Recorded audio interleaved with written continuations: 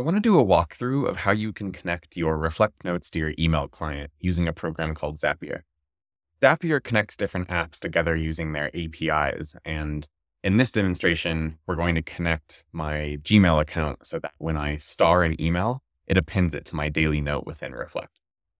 So to begin with, you'll of course need a Zapier account. So go ahead and create that. And then once you appear on the home screen here, you can click Create Zap. And to start with, I use Gmail, so I'm going to connect that. But you can select whatever email client you use as long as it is an available app within Zapier. And for the event, I'm going to select a new starred email so that when I star an email, this action happens. On my account, a quick disclaimer here.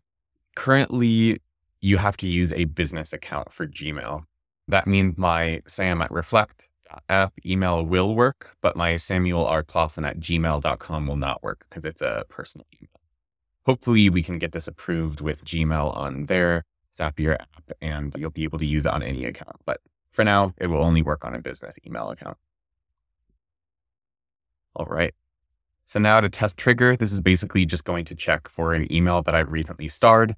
So make sure that you have in fact starred an email recently. And it found the test email that I did in fact star. You can kind of ignore the information here. The only real important thing is that it did in fact find an email to use for this test. All right, so now we're going to connect it to Reflect. Select event. I'm going to append it to daily note because when I'm trying to reach email inbox 0, I usually want to just stay in my email client. I don't want to have to toggle back and forth. And I'm going to turn those into to-do lists. So I want that to exist in my daily note. All right, choosing an account. My Reflect number 2, that's just my test account that I'm using for this demonstration video. Continue. All right, and now we're setting up the action. This is basically just field mapping to what you want to appear in your note. So for the text, I want to start with the subject. I want it to say who it's from and then include the body text. Put that in whatever order you want to.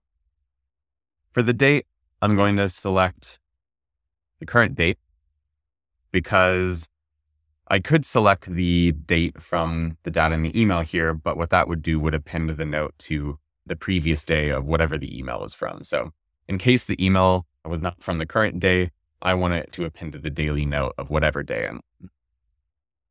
All right, list name, I'm going to leave that blank. That's optional. Transform type, you can leave that as list append and just ignore that. For your graph ID, you're going to want to enter your Reflect graph ID. So for me, for my demonstration graph, it's Sam Clausen next. So I will enter that. We will continue. And then now we're going to test it. So when I click test action here, it's actually going to run the event. So if it works, it should actually put the email within my Reflect. That's a good sign. Perfect. A daily note was sent to Reflect about 1 second ago. So let's take a look. There we go. So subject line, demo videos from Sam Clausen, because it was from myself, and the message. So what I typically do here is then within my daily note, I'm going to have probably a to-do list for the day. And then I'm just going to turn that into a to-do list. And maybe I just want to rephrase it so that it actually kind of sounds good. Perfect. And there we go.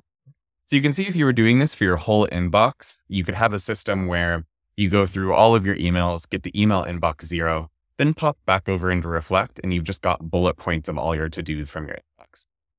One last step, once you've confirmed that everything's working how you want to, you can go ahead and click Publish here. I'm not going to publish mine because I actually already have this integration published on my main account. But once you publish that, it will be live on your account, and you can just run through that process every morning.